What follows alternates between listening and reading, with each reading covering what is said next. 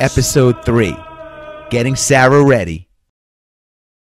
And just when I finish packing, Sara walks in. "I'm assuming there are clothes in there somewhere," Sara half said, half asked. "Yes, honey." "Did you pack a robe, Mahatma?" I actually thought about it, but they'll probably give me one there, right? I was kidding. I'm not. I'm going full Dalai Lama style. Robe, sandals, the whole bit. Sandals? Absolutely, sweetie. Isn't this place in Vermont, Jess? Upstate New York. Jessie, it's the middle of March. They probably have 4 feet of snow. Snow's a non-issue, sweetie. It's 72 and sunny. Mind over matter. Plus, I'll probably be meditating half of the day anyway. Meditating? That's a funny one. How do I say this politely, Jess? You can't sit still for half a minute, let alone half a day. Just last week at your friend's wedding ceremony, you kept tapping Orlando's shoulder, and then you pretended to be asleep when he turned around. You're the least likely guy to go to a monastery.